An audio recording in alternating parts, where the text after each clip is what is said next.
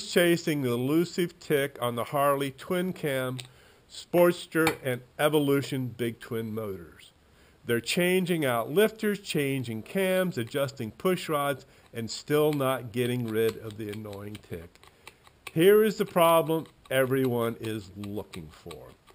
When Harley designed the rocker arm support plate, they left a gap between the bolt and the rocker arm shaft. This bolt was supposed to lock the shaft, but instead it allows it to rock back and forth. As the rocker arms rotate, the shaft rotate with it, hitting the bolt. This is where the annoying tick is coming from. A lot of times you can see witness marks on the bolts. True, you're also getting a tick from in-play, but this is not as bad as the shaft tick. Before installing the rocker lockers, it is important to line the shaft. If the shaft is not aligned, the rocker lockers will not pull in. All kits now come with a Teflon alignment tool.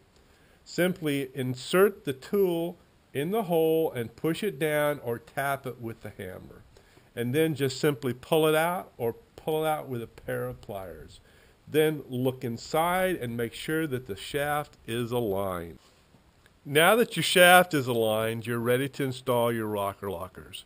We're showing it here without the rocker arm on, but it's the same assembly.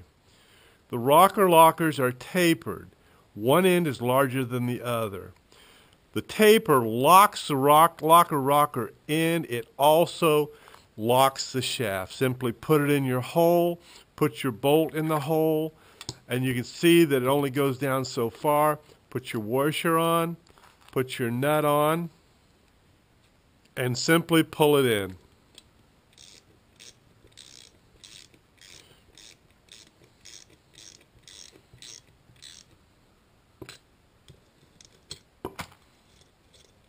And you can see that the shaft is locked. It's not rocking anymore. It will never hit that bolt again.